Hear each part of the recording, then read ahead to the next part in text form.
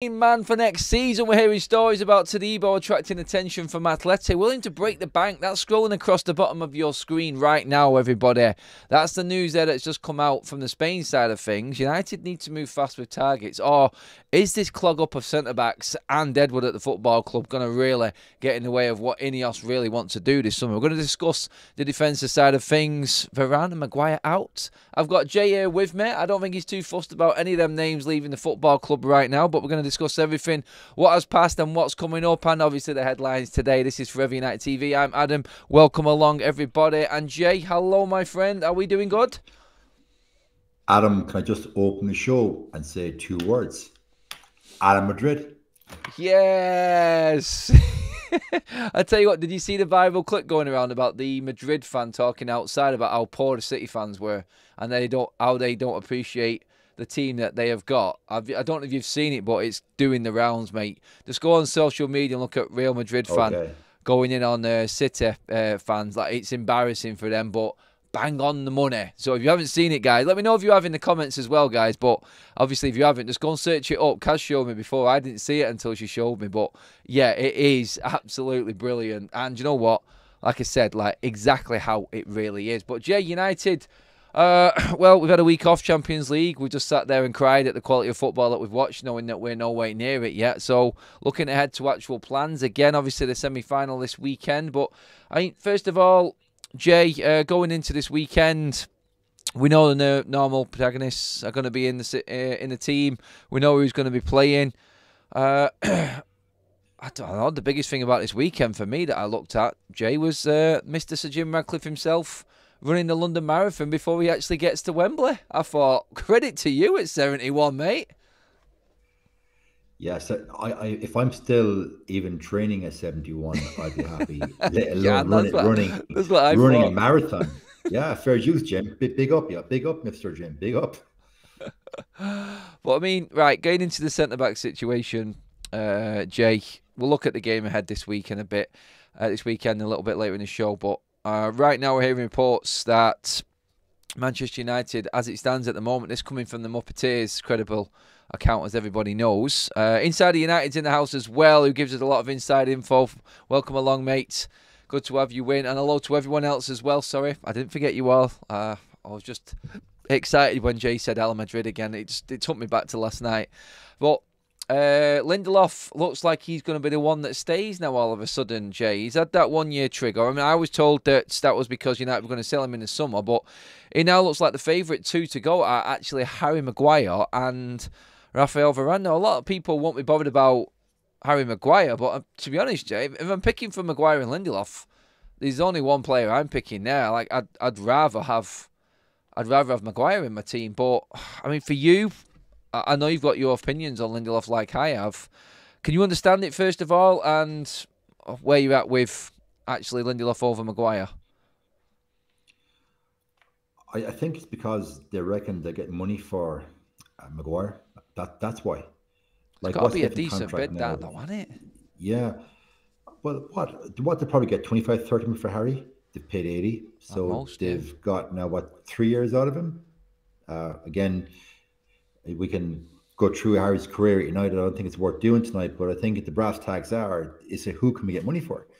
And they know Harry Maguire, English, will play the European Championships. If he has a good Euros, Adam, he could go for 30, 35 mil.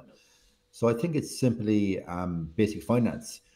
Who's the better player between Lindelof and Maguire? That's very debatable. I think it's purely finances, plain and simple. Yeah, I mean, I look at Lindelof and I go weak, I go slow, I go excuses, cannot pass the ball. Like, he's hit the odd good long diagonal every now and then, but I just look at him and I look at his face and he's always got that excuse on him. And let's be honest, like, he's been here a lot longer than a lot of players in that current squad, Jay. For me, I just look at him and go, he's been part of the failure, which has been Manchester United. Like, seriously, like, just let it go now. Let it go. I said this morning regarding the forwards, like, if this last couple of weeks of Champions League football and the standard that we are a country mile away from is where we need to get to, then keeping Victor Lindelof in your team is not going to make any ground up on them teams that are competing in the Champions League. Like Madrid last night and the job they did on City, yeah, it wasn't pretty, but class players all over the pitch, willing to fight and change the way they play just to get through and win a trophy. The mentality alone is something that these players can only dream of, Jay. Yeah, so we'll touch on the mentality issue first. We discussed many, many times the weak mentality that's festering through that squad, and that's testament to the manager for me. Then compare that last night to the Wadio Fox Carlo Ancelotti. The goal got up, excellent goal by Vinicius, and I wouldn't say they parked the bus, but they're saying, right, guys, come attack us if you're hard enough. And had Rudiger not messed up for the equaliser, City would have lost that game 1-0. City better team in extra time, albeit. But Carlo Ancelotti, his philosophy didn't change because he knew his players are going to fight to the last whistle, and every man on that pitch will not let me down. And even he took off Cruz on Baran Modric. I think it was 70-odd minutes gone. Like, he could replace Toni Kroos with Modric. That's the kind of substitution, Adam, everybody watching, that we dream of, that we haven't been doing in years. Replace a world-class player with another world-class player. And I tweeted, come at the hour, come at the Modric. And unfortunately for Luka, he missed that penalty. But you can see in the huddle when he lost the penalty, no heads were dropping, because those players firmly believed we're getting to the next round, no matter what, by hook or by crook. So it goes back to what we've always said, it's a mentality issue. And Real Madrid last night came to Manchester, and they believed in themselves they were going to win. And okay, it was penalties. People would say, oh, they're lucky. They weren't lucky. It was mentality. And they're that one cut above City, I think, last night when it came to mentality. So if they're one cut above City for mentality, there must be 20 cuts above us. Yeah, I'll definitely say. I was going to say what number you were going to pick out there for being above us, but I think 20 sums it up nicely. Half of that is 10, and that's the amount of memberships just donated by MDRN Samurai legend that you are, mate. I think Kaz has just been telling you there in the chat about our conversation with Ali before on Tifo from last night. You've got legendary status on the channel now. He's donated 10. Then I've gone to our man Insider United. Welcome to the members club, bud. Sapiko, Vassan, Rory, Mo, Kestra, Lawrence, Wagapitul. Oh, a new one. And then MC Mahaja, I think that AC Mahaja, I think that is, and Anthony himself. Welcome to the members club, everybody. Make sure that you are tuned in to the members community post and extra videos as well on the channel. All extra information is always in the descriptions on them posts and in them videos, so make sure you tuned in fully, and make sure you do please give MDRM Samurai a thank you in the comment section, guys. Please give the video a like and make sure you are subscribing to the channel, everybody. Me and Jay are here talking over Manchester United's. Do you know what, Jay? How far would you go to saying this is a bit of a defensive crisis for Manchester United? Because I was talking this morning, Willy Cambuala has not got a year extension trigger in his contract, and this summer he's out of contract, mate. Evans out of contract. Maguire, Lindelof, 1 year left to go. Varane out of contract. Todibo looking like top target for Atleti, who have got Champions League next season, no doubt, and are willing to break the bank, quote unquote, for him as well. When does it start to look a little bit concerning for you? Because I'm not seeing anyone jumping to try and keep any players, and some would say that's a good thing, Jay, but like, you've got to be able to actually field a defence. So based on that analysis there, Adam, we are left with one quote-unquote senior centre-back, which is Martinez. Who are you worried about injury-wise? Martinez, I'm very worried about injury record. Very, very worried. And would you class Victor Lindelof as a backup for Martinez? Absolutely not. Varane, then, on the other hand, obviously he's on massive money, 300 bags a week. And I was reading today that Bayern Munich, are looking at him, and possibly Spurs. So he's been, I'd argue, our best centre back this season. It's been a season where he hasn't been injured. I think he's the most headed clearances in the Premiership. Yeah, someone in the live chat would correct me on that. And we're prepared to let him go. The only reason I think they're going to let him go is, again, we use the phrase many times, the Glazonomics. So surely, if he's 29, he's got 2 years left at top level. He's not ready to go to Saudi Arabia or MLS.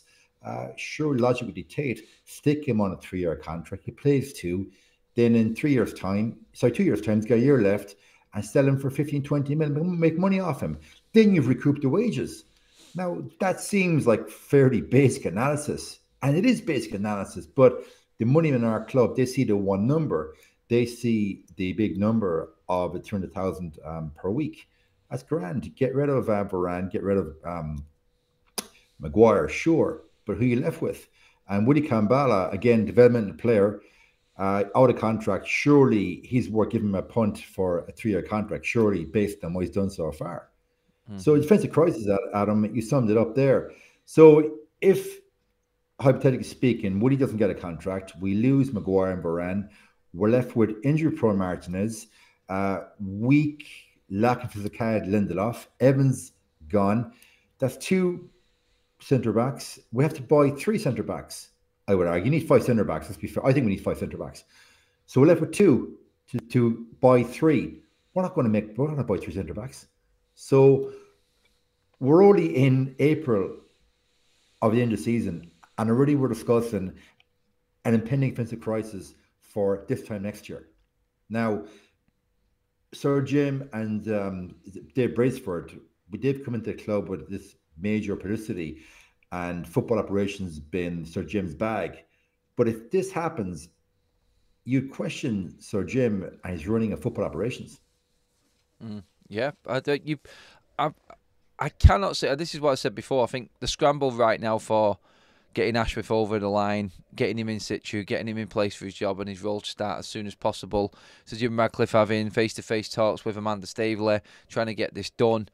I think I can understand why that's happening now. I think like the seriousness of the situation is sitting home right now, and everybody has been kicked out of United. That's great. That's fantastic. Everyone's happy about that. But you do need to have a plan in place and be ready for the summer that's coming, because if you do get caught short, someone else is going to come and take these players and these targets that you want, and you're going to end up being with the same players again, because I don't think Ineos are the panic buyers that Manchester United have been in yesteryear. I don't think they're going to go out and just find the next thing. I don't think we're going to go and overpay for a Casemiro because we didn't get Frenkie de Jong situation. That's not going to happen under Ineos. They'll wait. But I keep saying it. I keep going back to the same thing, Jay. 3 years. That's what Jim said. You cannot get off to a start like this if you're looking to turn it around in 3 years. The fans are going to turn and things are going to get very difficult for them. And I just look at the situation and people will say, yeah, it'll be sorted out. But the reality is, we have got 3/4 of our defence on its last year of its contract.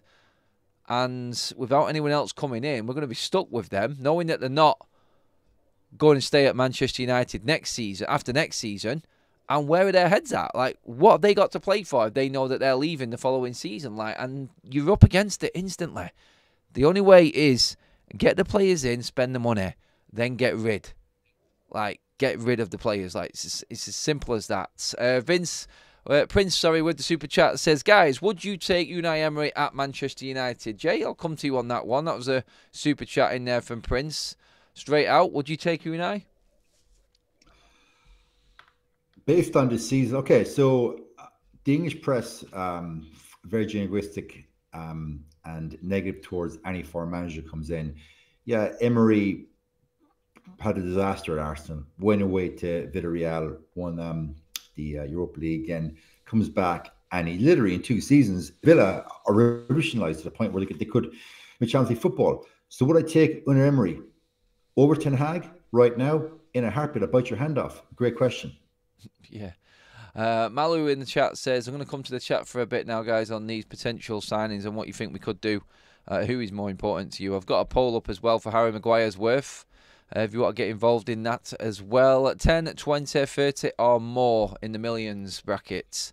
Let me know what you think, guys. Get voting on that poll. Malu says, Evan Ferguson is being seriously discussed internally at Manchester United. Benjamin Sesko, who has a 50 million release clause, is also possibly for United. That's more news coming out regarding players. I mean, Jay, just going into the news right now. Todibo to Atleti, you can see why that's going to happen.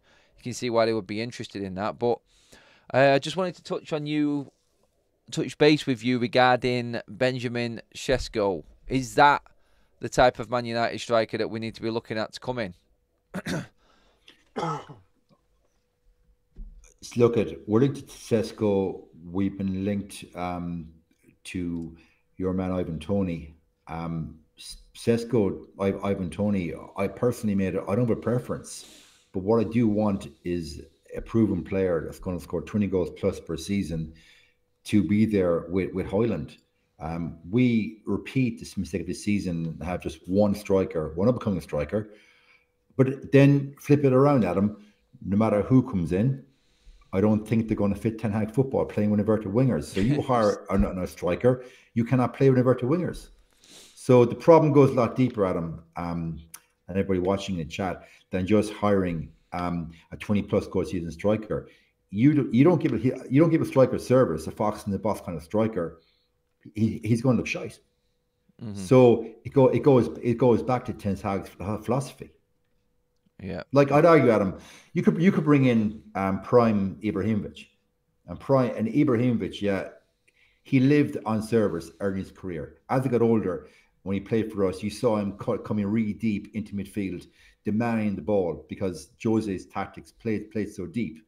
So a striker, no matter who they are, Ibra or whoever we're talking about, unless they're getting service, they're on a hiding to nothing.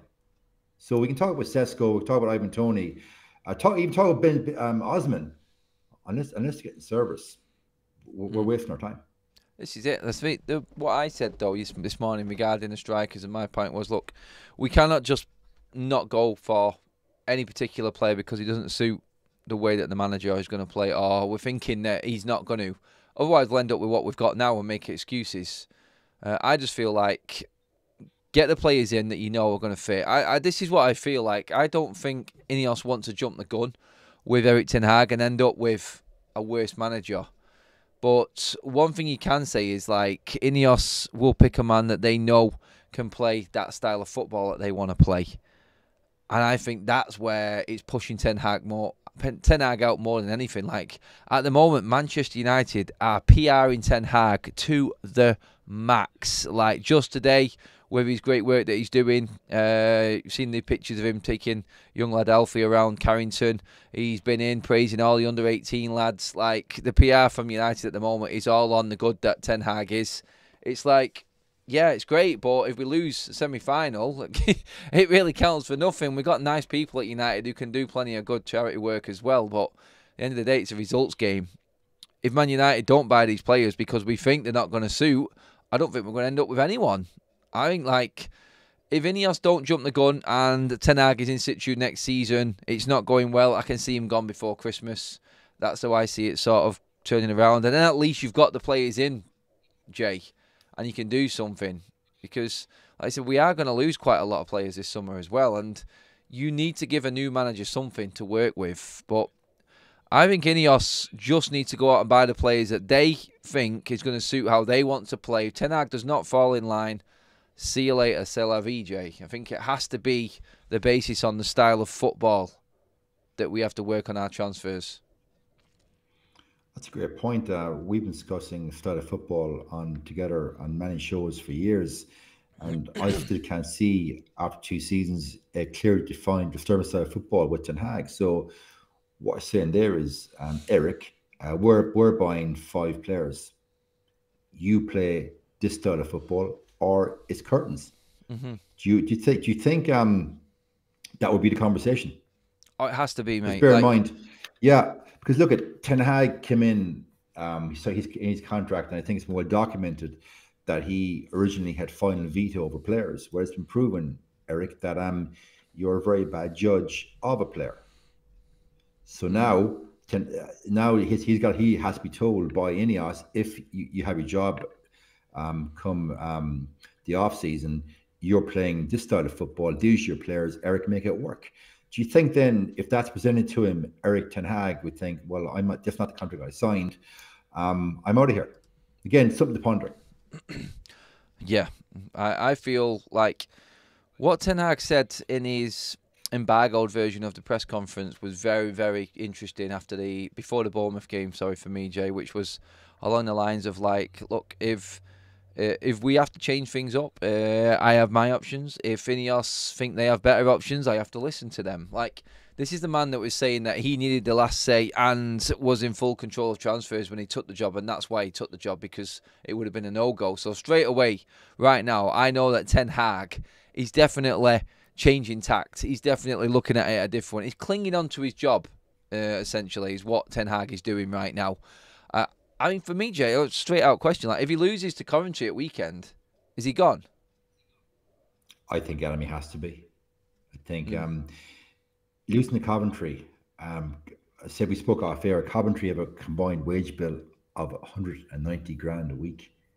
Their highest earner is on 30 grand a week. He loses to a team. Now, I don't want to disparage Coventry. Coventry beat Wolves to get to the semi-final. And I'm sure on Sunday they'd be worthy opponents. But that being said, if a cup semi-final, he loses to Coventry, I think you've got to be sacked there and then. Yeah, I think a lot of people will be calling for it. Like, I don't want to be Ten Hag in that press conference after losing to Coventry. I don't think we will. I think we will win the game. I'm confident we will win the game and he will move on.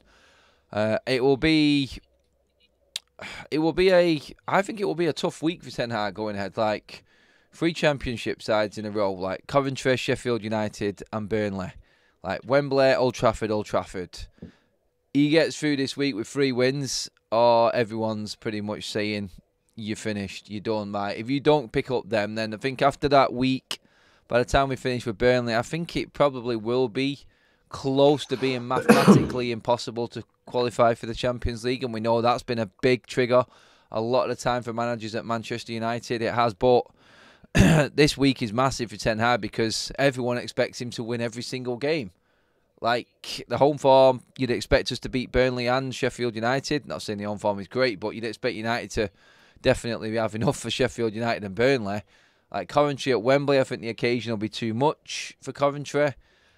And if he doesn't come out with maximum, Jay, then it is near enough season over, isn't it? There's no way back from it. I think everyone's concern is like, do we want another interim coming in? Is it worth bringing an interim manager? It just adds to the chaos. And for what I feel, Jay, and I want to get your opinion on this now, is that Ineos still don't have a replacement for Ten Hag. Okay, so I'm going to say this very clearly. This is the second time this season Ten Hag has had low-hanging fruit. His first time was Champions League, Adam. That group, if ever the group in Champions League where a United manager had low-hanging fruit, that you're going to assume we're going to be minimum second. We finished bottom. For me, should have gone then. And I'll say it now. And now it's 3 games, low-hanging fruit, 3 wins. It's 3 wins, Mr. Ten Hag, or you got to go. Plain and simple. Yeah, 100% agree with that. Everyone in the chat saying the same thing. Paulson Sport Clip says, exactly, Adam. If Ten Hag don't win on Sunday, you have to sack him on the spot. The best we can do is finish 6th and win the FA Cup. Both equal Europa, says Sadsak. We do need a form of European football next season, I feel. Like, it has to be. There has to be some sort of appeal to players coming in. MDR Samurai, the green sheets is a good replacement for Eric Ten Hag. It's good enough to cover anyone, mate. This one, it's that big. And if it wasn't for keeper mistakes, so it's the manager has no control, but we would. I mean, Dan, I know what you're saying there. Like, but in them games in the Champions League, we were. I think we're right in thinking we gave up the lead several times. In what was it now? So I think it was 3 of the games we gave up the lead. Like, we lost the lead. We lost a 2-goal lead twice in Copenhagen, which is unthinkable. It really is. Are we clinging on?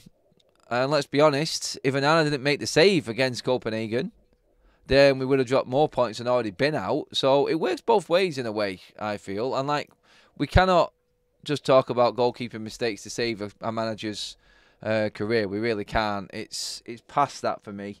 I feel like going out poorly against Newcastle as well in the Carabao Cup, I think that's going to add to it as well. Like, the goal difference, not being able to score goals, not being able to have a style of play that suits a striker that you bought in. let's not forget the winger that you also brought in for more money than that striker. You cannot fit in the team, and he's supposed to be the one that's providing them assists for the striker. And let's not forget, Anthony's unstoppable in Eric Ten Hag's words as well. Honest Tiger with a donated super chat that's gone to Paul Malpus. Welcome to the Members Club, and thank you, Honest Tiger. Over 500 in the room with us, guys. Please give the video a like and please subscribe to the channel as well if you are just tuning in. I'm going to come to the comments section in a second as well. So make sure you get your comments in, or any questions that you've got for me or Jay. Let me just read through a few of them now, actually. I'm going to get in. Everyone is entitled to an opinion. Doesn't make more or less of a fan, mate. People are arguing now. I knew this debate would get everyone going. A lot of stuff we are talking about. Most are just rumours. Yeah, a lot of them are rumours, but there are a lot of facts involved in this as well. And I think the facts, Jay, have just been rolled out by both of us. Poor in the Champions League, poor in the league, poor in the Carabao Cup. The FA Cup is all that's left. That is like the saviour to the season right now.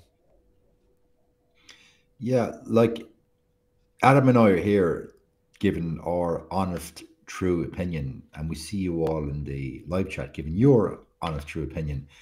That's what this whole channel is about. We want to hear exactly what you got to say, and we debate among ourselves. Nobody's right, nobody's wrong. Some of you in the chat there, you're Ten Hag in. That's fair enough. But we're all here to give our opinions. And that's just how it is. And we had been poor in Champions League. Like, give you one step Champions League. Galatasaray beating us at Old Trafford. It's the first time a Turkish club had won in England in European football. Let that one sit with you. And it was the same night that our club decided to put the Turkish fans in seating in between United fans. Yeah.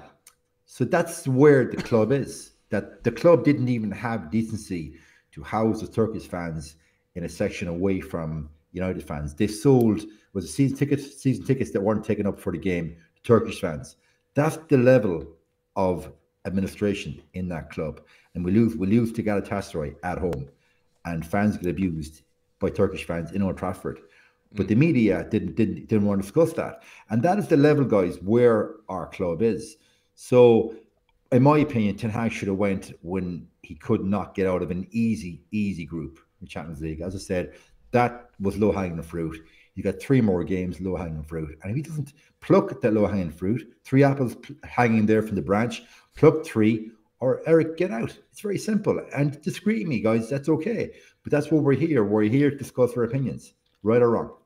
Yeah, that is exactly it. More people going in. I think this is like opened up opportunities for people to bring up other players. So we're mentioning and talking about Victor Lindelof right now and Harry Maguire and players like this, but then everyone automatically, because it's been so bad, goes to, well, what about Scott McTominay?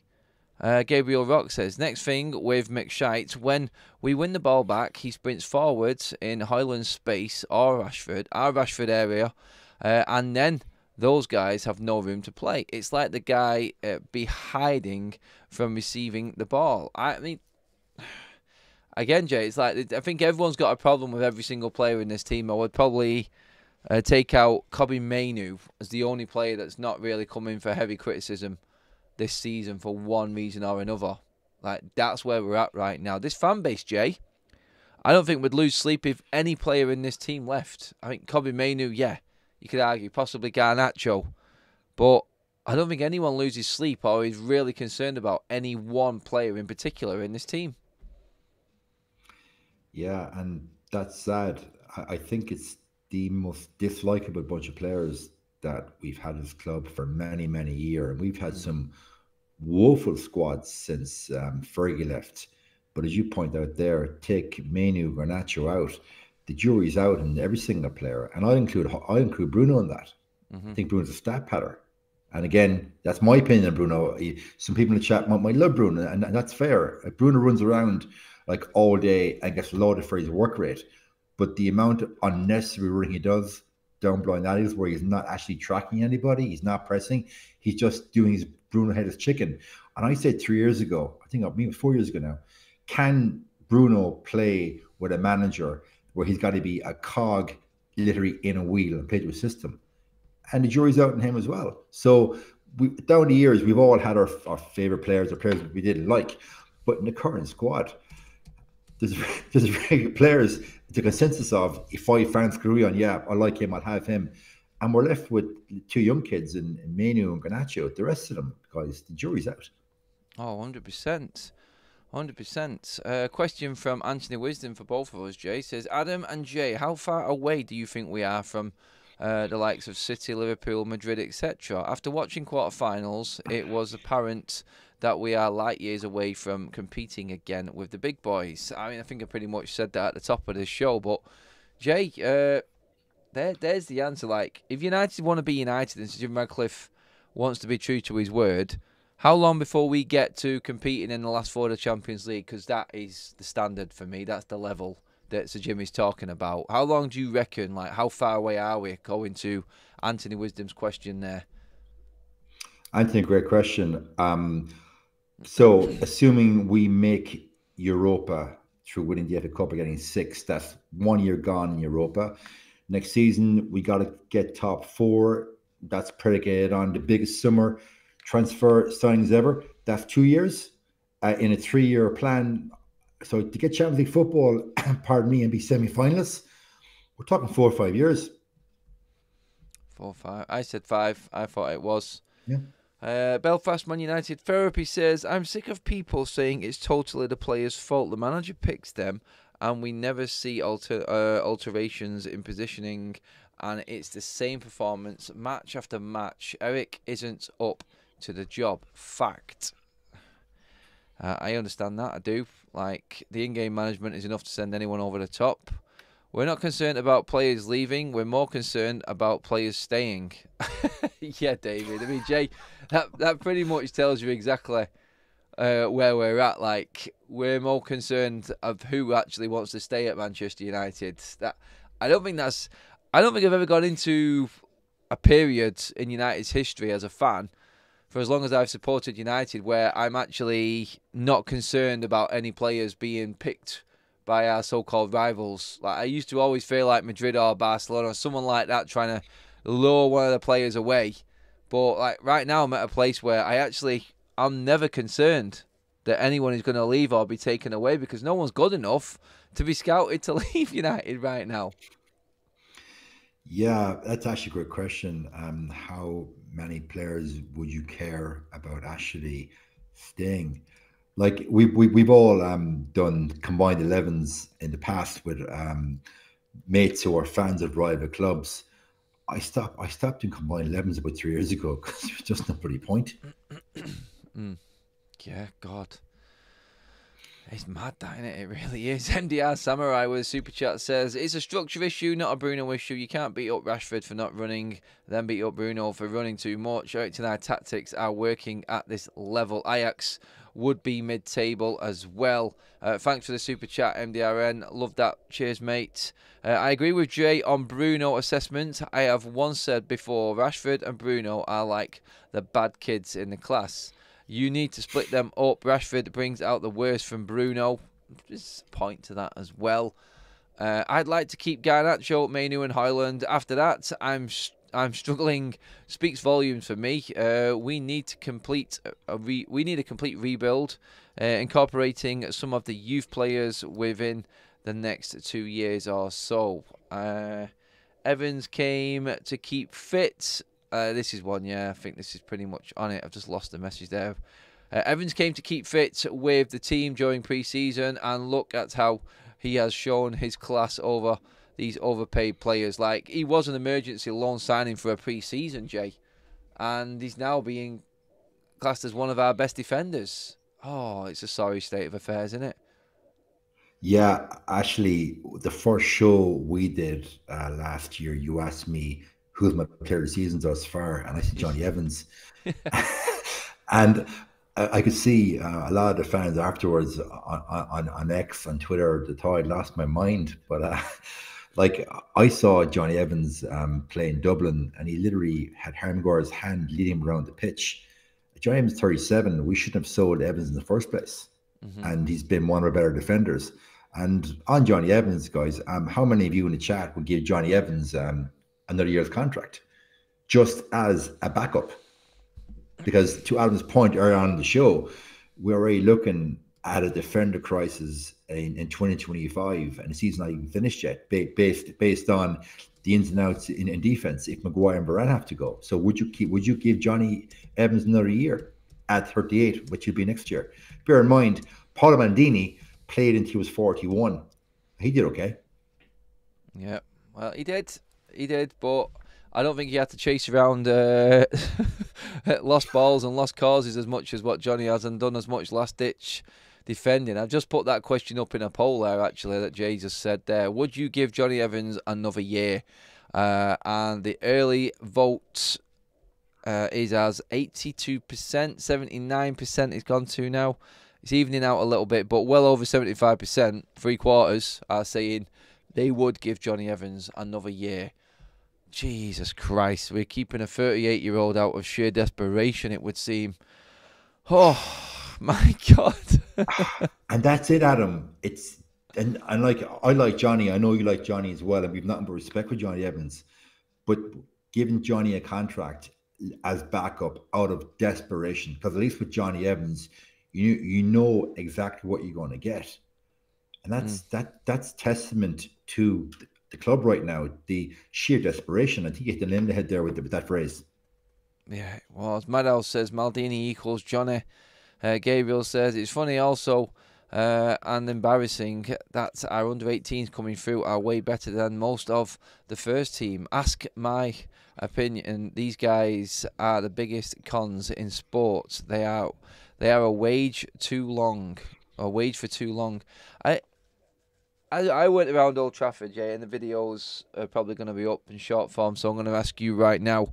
I'm going to roll off the players, what I was asking people on the street at Old Trafford, that I would say more than likely on the hit list to go this summer. So I'm going to read them off to you, Jay. Okay.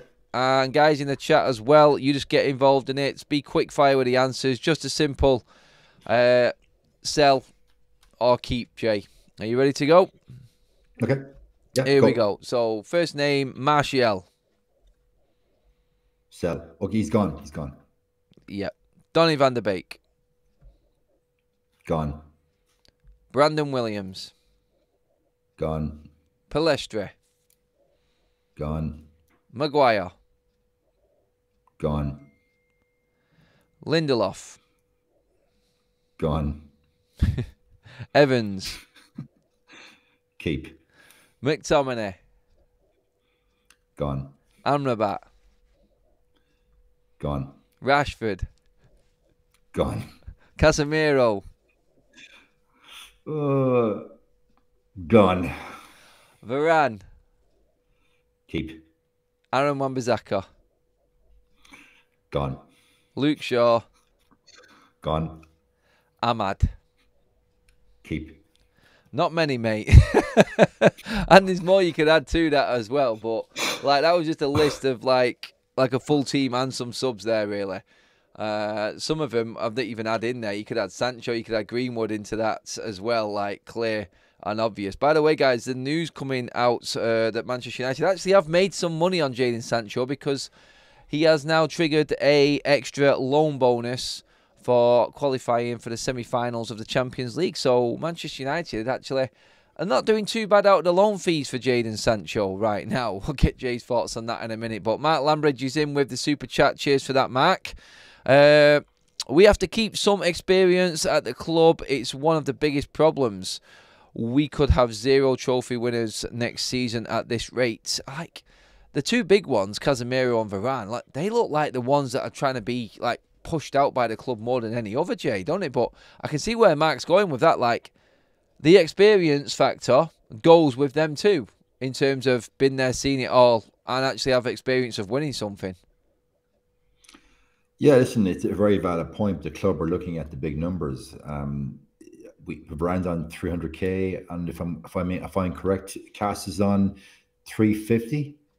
So the club is looking at wages there touching what 1.4 million per month. That's what, almost 50 million pounds a year. The club's looking at those big numbers. I lauded Casemiro all last season. I've given him flowers this season. He played well. But the last couple of games, I've had to reluctantly call it Casemiro. I've had to do it. I can't go hard on the players that I dislike. I got to be critical on Casemiro as well. And the last couple now Casemiro could rock up now on Sunday. He's playing Coventry and look like prime Casemiro and do the same against Sheffield and and Burnley. But that's Coventry, Sheffield, and Burnley. It's easy for a player of that stature to look good against those teams. What do you do at home to Arsenal? Yeah. You know, so Casemiro as well, the jury has to be out. But I take your point regarding experience. But thus far, where has the experience got us? We're still in the doldrums. Yeah. And also, the question I'd ask is about that gentleman, the prima donnas of the club, okay, like take Rashford as a prime example. He's not benefiting from the experience around him because he thinks that he's the most important individual in the entire club. He does. And we've had he does. So I take the point in experience, but how many of these players are rising to the occasion and listening to the experience of these world-class players? Like Martial and Rashford, they didn't even want to benefit from the experience of Ronaldo, for God's sake. So it's a very fine line. It's very, very tenuous. Do you let the experience go or do you keep it around? But the club are looking at the one number, and that is the bottom line finances. Yep. MDRN says, I refuse to believe that all these players are so unprofessional that they can't play at this level. We need a manager that has a playing style that works. I mean, that list there was 15 players on that list that we just said there that anyone could have picked and chose and not been too bothered either way, Jay. Like, if they left, like, no one's losing sleep. But I didn't add to that. Eriksen, I think he's gone. Sancho, I think he's gone. And Mason Greenwood, I think he's gone. Realistically, Manchester United, I would be surprised if the minimum wasn't a dozen players that left in the summer, Jay.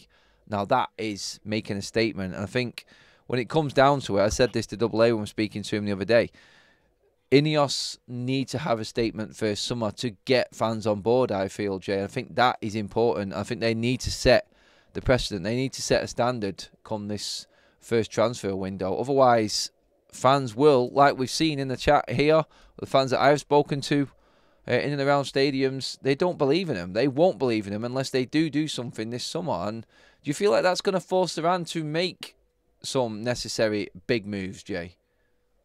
I think it is. We discussed in our post-match on Saturday that Sir Jim and Ineos were kind of at a tipping point moment regarding retaining support to fan base or losing it. And once you lose it, Adam, you don't get it back. So I think unless they host a Hunger Games style cull in the off season, they lose the fan base. And that's it. We're done. We literally are done. And no matter who the manager is, lose the fan base, and we're left with the dross of those players, no matter who the manager is next season. We're going to be sitting here next April, Adam, having the same conversation. Yep. Hopefully you are wrong, Jay, but I want to be wrong. I want to be proven wrong. Please prove me wrong. We will see. We will see. Okay, guys, that is it for tonight's show. You can go and watch probably another English side drop out, or maybe two more drop out of European competitions tonight in West Ham and Liverpool. Hopefully, that will be funny. But guys, we are no one to laugh at. It's all right, us United fans sitting here and laughing at City. I've had a good giggle about it, but a day later, reality kicks in, and we've got the FA Cup this weekend. So let's not get too far ahead of ourselves. We've got our own work to do, and hopefully something to salvage in our season. But Jay, I just want to say a massive thank you again for coming on. Absolute pleasure, mate. Listen, love being here, and love reading the comments afterwards, interaction from everybody watching. So thanks for having me on, Adam.